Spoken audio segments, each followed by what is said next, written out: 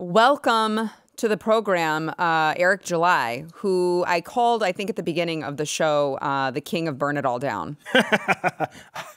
Is that accurate? I'm putting that in my bio after the show. The king of burn it all down. I like that. Eric July, of course, BlazeTV contributor and founder of Ripaverse Comics.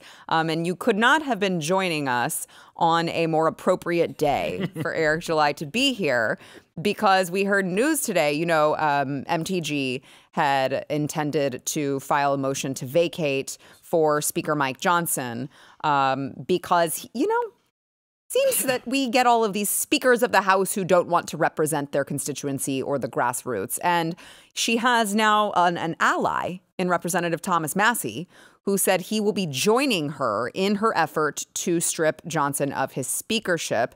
And he spoke a little bit more on this matter. Thomas Massie did earlier today. Here's what he had to say. There's only one person right now who can stop us from going into what happened last fall, and that's Mike Johnson. He's cleaning the barn, that's obvious. You want him to resign? You want him to resign? Yes. Yeah, I asked him to resign. What did he say? He said he would not. And then I said, well, you're the one who's going to put us into this.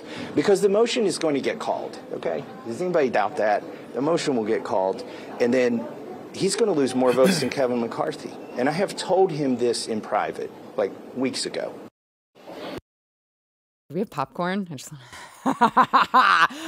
okay, so I want to play Mike Johnson responding to this, saying, I'm not resigning. This is crazy. This is absurd that you guys would suggest that I resign because, you know, I'm like pushing for more foreign aid to Ukraine and all of these other places without pushing for our own border security measures. Please, I'm not resigning. Watch. Mr. Speaker, what is your response to Republicans who say this move should cost you your job and that if you don't resign, they will try to oust you? I am not resigning, and it is, in my view, an absurd notion that someone would bring a vacate motion when we are simply here trying to do our jobs.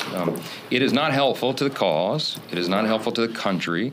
It does not help the House Republicans advance our agenda, which is in the best interest of the American people here: a secure border, sound governance, and it's not helpful to the unity that we have in the body.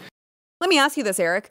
Is it helpful that Speaker Johnson decided to bring 4 foreign aid and national security bills to the floor that would fund Ukraine, Israel, Indo-Pacific, and not include border security measures? Is that helpful for the American people? Would you call that part of your particular priority, to fund all of these foreign aid bills without any national security measures, without border security measures?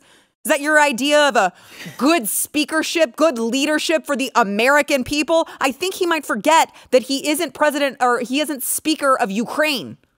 Well, I feel like it wasn't that long ago. Was it? Were we on the other set when he first got in? Yeah. I believe we were. Yes. It doesn't feel like that long ago. And everybody, I remember, had reservations. He was saying maybe the right things at the time, but people had the reservations, rightfully. Including us. That's the point. Yep. And I will say that, at least to me, maybe some of our viewers disagree. If you are on the opposite side of Massie on anything, you are taking the wrong position. Am I a little biased there because he is the one person that's in the House that has views that are closest to mine? Yeah, absolutely. And he oftentimes is correct.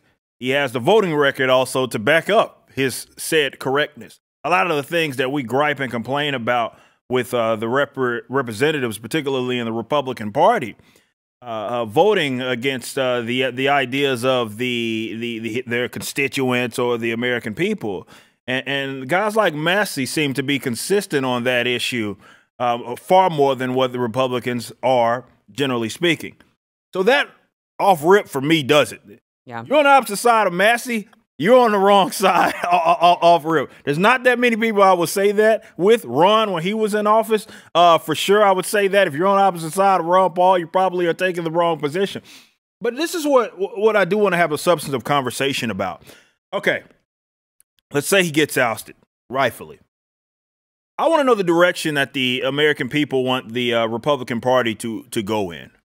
Now, for me, I want them to, I would prefer, you're the party of the two dominant parties, at least so you tell me, that does at least value individual liberty. So you tell me. So you tell me. So you tell me you're the one that actually prioritized that. And maybe you can even say that you've shown that with who you've elected. There is no Massie equivalent in the Democratic Party. There is no Rand Paul equivalent in the Democratic Party. There was certainly no Ron Paul equivalent. There was no Amash equivalent.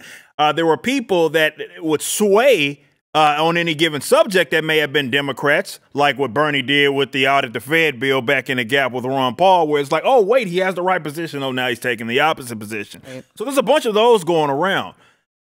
But what I don't understand is that the American people seem to want more or less to align themselves with the Massies of the world, with the Rand Pauls of the world. And Rand, of course, got it all correct on the whole COVID thing as well. And I'm like, why don't you guys follow that guy? But then every time there is the rubber meets the road, there's a time to have a vote for a new speaker or what have you. And then you get these milquetoast guys that are supposedly representing the party. I can't quite wrap my mind around that, because to me, it seems obvious. The people should at least, and it seems like arguably they do, want to go in the direction of those that value individual liberty, not stealing from people to subsidize foreign countries. Why is it so difficult for folks to focus on that? And I mean top to bottom, with who you elect, with what ideals you want to prioritize going into an election season. I don't quite understand. I can't quite wrap my mind around it. Well, what's so frustrating, too, is, you know, I mean, you talk about, we had this conversation, as you point out, on the other set. We had this conversation when it was happening that, like, we could have had a Byron Donalds who has like 100% liberty score at Conservative Review. We could have had Jim Jordan, who I believe has a 90-something% liberty score. We could have had, name these other people who threw their hat into the ring that we could have had, and instead they picked Mike Johnson, who has 74% liberty score. Okay? Why? Why do we do that? Because at the end of the day, what do the Democrats do when they get into power? They nominate and elect Nancy freaking Pelosi to jam down all of their agenda down the Republicans' throats, whether you like it or not. Do you think that Nancy Pelosi is milquetoast or middle of the road or focused on bipartisanship? Of course not. That's the point. You need to elect someone who is not focused on bipartisanship, who is focused on the agenda and priorities of their party, of their constituents. And for some reason, Republicans keep not understanding that. It's just, it blows my mind. It really does, because, like, let's go back in time a little bit. The COVID thing happened, and there was a senator that was ahead of it that really was holding Fauci's feet to the fire. Even the president, former president, if it came down to it on some of these issues. And you'll see, like, a lot of Republicans or people that tend to vote for Republicans are like, oh, man, that guy really gets it on this subject. And, you know, the next year it'll be another subject. And maybe it's Massie talking about X, Y, and Z. And I just, like, to me, that's telling, like, okay, you guys support these people, these guys and their ideals. Unfortunately, they are a minority, I will say that, in the party. That doesn't mean that you haven't had folks that will either run under those ideas. I think maybe we pay too much, or people that tend to vote Republicans, so not me, but people pay too much attention to, like, the lip service of it all, as opposed to their actual voting records. Right. Believe it or not, you have a caucus that values liberty. There's the Senator Lees of the world. There are a few House guys that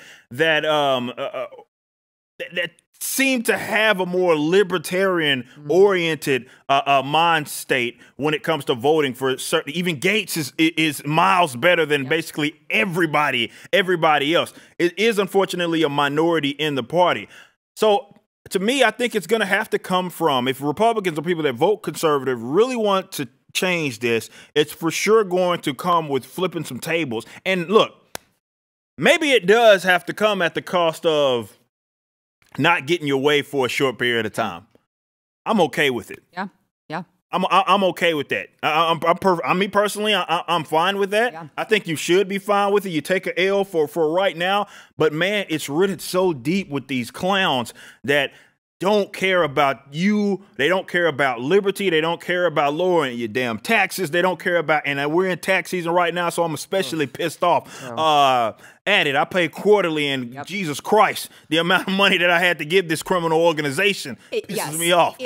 And I contend, I have said this for years, Eric, if everyone had to pay quarterly taxes the way that we have to, and they didn't get it taken out of their checks, there would be riots in the streets over this, because they're they don't understand how much they're actually paying when it comes out of their paycheck and they never see it. If they actually had to physically write the check that you and I have to write, they'd be like, oh my God, this is extortion. Yes, and when you see these clowns focusing on the issues that they focus on, it will make you even more irate. Because that's what it does for me. It's a combination. It's, I'm getting robbed, and then these guys are talking about subject matters I care absolutely nothing about, and they aren't prioritizing me trying to keep the money in my own pockets, which, oh man, I hate to talk about going a rant about economics, but it's true. Individuals like us are the people that are going to better the lives of those around us, because we're the ones that generally employ other people, right?